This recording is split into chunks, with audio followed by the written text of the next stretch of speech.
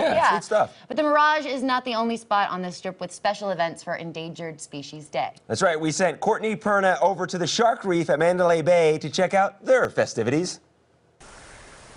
Yeah, with more than 2,000 animals here in Shark Reef, a handful of them are unfortunately endangered. It is critical that we learn how to preserve them, how we help them, and one of the ladies helping us learn how to do that, Adrian Rowland from Shark Reef. Now we're in front of this kimono dragon. He doesn't look so bad, right? I mean, look at that face. Tell me about him, Adrian. So this is our Komodo dragon. He was actually born at Zoo Miami. He's 20 years old. Looking good, buddy. Yep, and he's a part of what's called a species survival plan, which is basically cooperative breeding programs amongst accredited zoos and aquariums.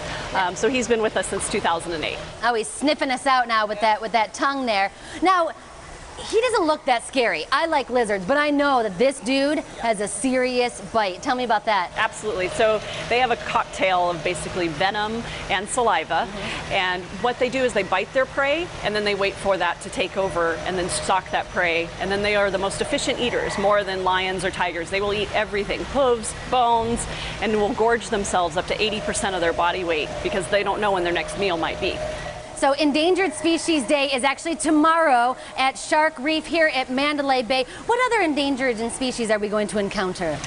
In addition to our Komodo, we also have green sea turtles, we have sawfish, we have Asian arowanas, which is a freshwater fish, and we'll be set up here with our education staff teaching people about what they can do and why it's wrong to perhaps buy endangered species products, whether they're overseas or, you know, from their heirlooms from their great aunt or something like that. Yeah. Now over here we have kind of a quad, I guess, of sisters, I would say. They're not really sisters, but I call them sisters because it's all little girls in here in these crocodile exhibits. They're not necessarily endangered, but some other species are, right? Correct, and they are actually sisters. Oh, they are? Yeah, but a majority of crocodile species are endangered, again, for their hides and, you know, different products they're overhunted and habitat encroachment and things like that.